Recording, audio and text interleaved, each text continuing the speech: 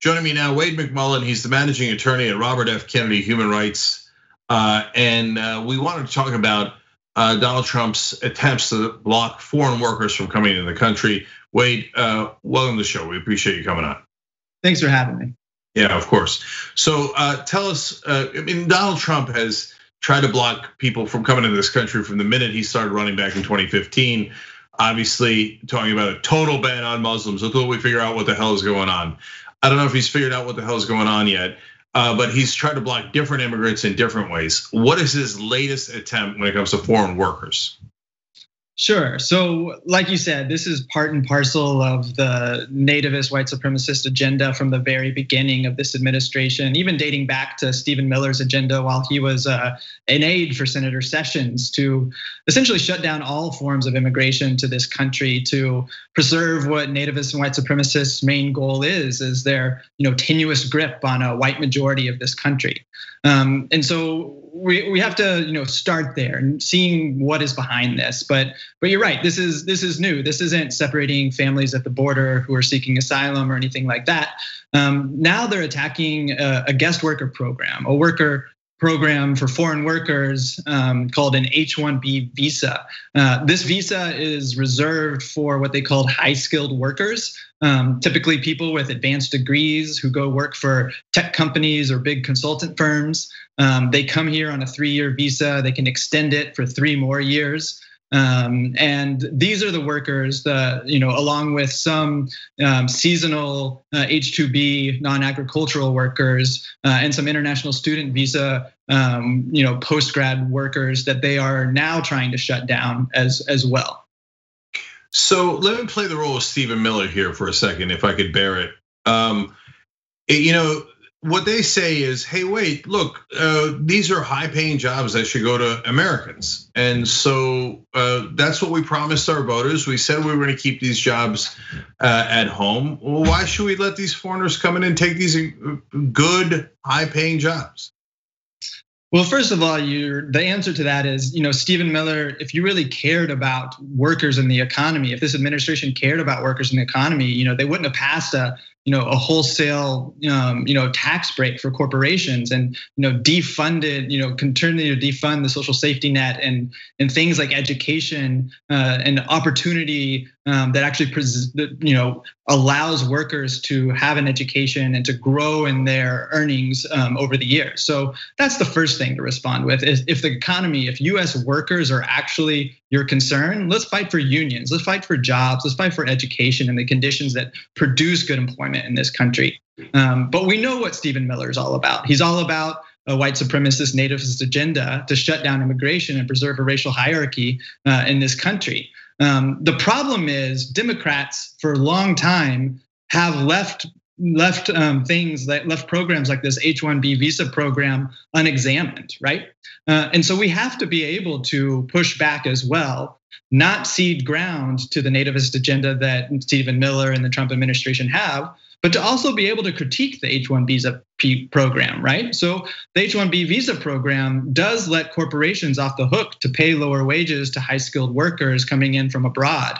And we should be asking hard questions like, why not require corporations to pay more in taxes so we can fund an education system to educate the workforce right here at home, instead of letting them off the hook to pay the taxes and then allowing them to subsidize lower salary jobs with foreign workers. So it's a legitimate critique from the left that gets marginalized in mainstream Democratic conversations, and particularly now when we're doing so much to react against the just blatant racist nativism coming out of this administration. Sometimes we're ill-equipped on the left to actually push back with nuance on where we should be pushing. Okay, I like this interview. Nuance broke out. Quick question, and I'll get to who actually runs this country. How many workers does this affect?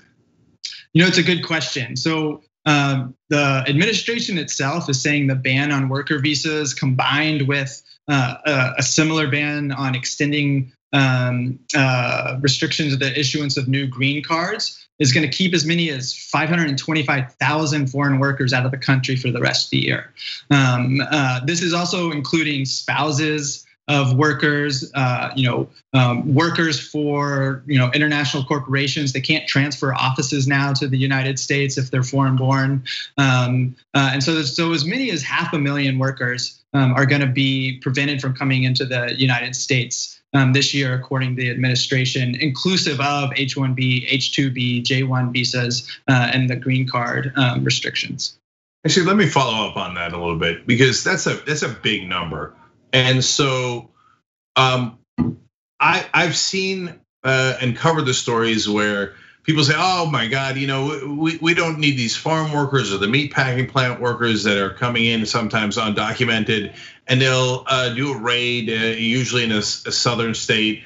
They'll kick those people out, and then the economy will collapse, and they literally won't be able to find people to replace them, American workers to replace them, and they'll panic, and then they'll bring them back. Okay, is that true in the tech market, in the high end, that a lot of these H-1Bs are in? Because it's a totally different market.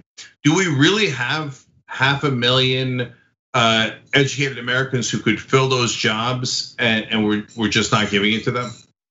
Yeah, so to be clear, the 500,000 marker includes lower skilled seasonal workers in tourism and hospitality, as well as grad students who are seeking employment temporarily, and spouses and green card seekers too. So the H-1B high skilled is usually capped around, it varies per year, but in recent years it's been capped around 65,000 per year. Plus nonprofits, colleges, government research agencies are able to, aren't subject to that cap, so they can bring in workers as they see fit. But it's a really good question to ask, and I think it brings up. So on the one hand, yes, our education system in this country is failing the American workforce. We're not producing the level of skills needed for all of the tech jobs and opportunity there is in this country. And if you want to get at creating jobs, we need to fund the education. We need to, remove student debt. We need to allow the American workforce to transition away from, outdated economies to the one that is governing the world right now. And so absolutely we should be doing that. Unfortunately, we just don't have that right now. And so we have to be wary of corporate interests lobbying for this visa to remain in place, because it does allow them to pay lower wages. But at the same time, they're off the hook from paying taxes to funding the education system that would produce the workers and the skills to fill those jobs. Yeah, when you don't have an intelligent solution, and one that's well thought out and planned, and works towards a long-term solution, what you get is a blunt instrument done for nativist reasons, like Trump and Stephen Miller are doing right now. And when you do a blunt instrument, you're gonna screw it up in 18 different ways, right? You're gonna block people you shouldn't block, you're gonna let in people you shouldn't let in, and on and on. And so, but the people who really don't want to fix the system overall is actually not Trump. That's a different category, as we just discussed. The folks who don't want to fix it are corporations, because they have access to lower wage workers, whether it's high end or low end, right? And so, isn't it true that whether it's the Republican Party and the Democratic Party, and the Democratic Party, that we haven't fixed this in decades, not out of accident or negligence? It's because corporations are the largest donors to the Democratic and Republican parties. We haven't fixed it on purpose. We had an expressly racist immigration system, in the 1880s with the Chinese Exclusion Act, followed by the, national origin quotas in place in the 1920s that essentially took the racial makeup of the US at the time and proportioned visas according to that to maintain the racial hierarchy. In the 60s, when we liberalized the immigration system and a lot more Black and brown and other immigrants started coming to this country, the downside to that was that we created this hierarchy of, there's a good way to come, a legal way, and an illegal way. And like you said, corporate interests benefit from that division, from the framing of immigration as a problem to be fixed instead of a boon to the economy. I know of no moral framework that exists on this earth until you start to wade into nativist and nationalist territory that says, I'm going to prevent a human being from seeking a better opportunity for their lives because of the arbitrariness of where and what time they were born on what side of river or what side of a fence, right? And so if we would stop seeing immigration as a problem, framing it as that way, if Democrats would, stop just opposing Trump's performative physical border wall, but also stop saying we need to militarize and secure our borders through a smart wall, which means more surveillance, more militarization, more criminalization, then we'd actually get to the root causes of what's broken in our immigration system. Stop seeing it as a problem, seeing it for what it is, an immoral decision to keep people away from opportunity and a free pass to corporations to exploit workers. So if Trump wins re-election, is this even going to happen? The reason that I ask that is Trump likes the politics of being against brown people who are immigrating into this country. But every once in a while he huffs and puffs, but then he seems to pull it back as soon as his corporate donors tell him, hey, boy, that's not what we put you in office for. So I'm putting it in a harsh way, but how much truth is there to that? Like I said, this has been on Stephen Miller's agenda, the nativist agenda, from the get-go. They want to shut down all immigration to this country because they know they can't pass a Muslim ban and have it stand. They can't just ban Mexicans and brown people and have it stand. So their goal at this point is to shut down all immigration. So sure, there's corporate overlords that want to exploit labor, but there's also a very racist, white supremacist, nativist push that is fueling the Trump campaign and administration, and so we can't discount that. All right, Wade McMullen from the Robert F. Kennedy Human Rights Group. Thank you so much for joining us. Really appreciate it. Thank you for shedding a light on this issue. Appreciate you. Take care. On the go? Don't worry, we got you covered. You can still listen to TYT at our new podcast network. Find us on Apple Podcasts, the Google Play Store, or at tyt.com/podcast.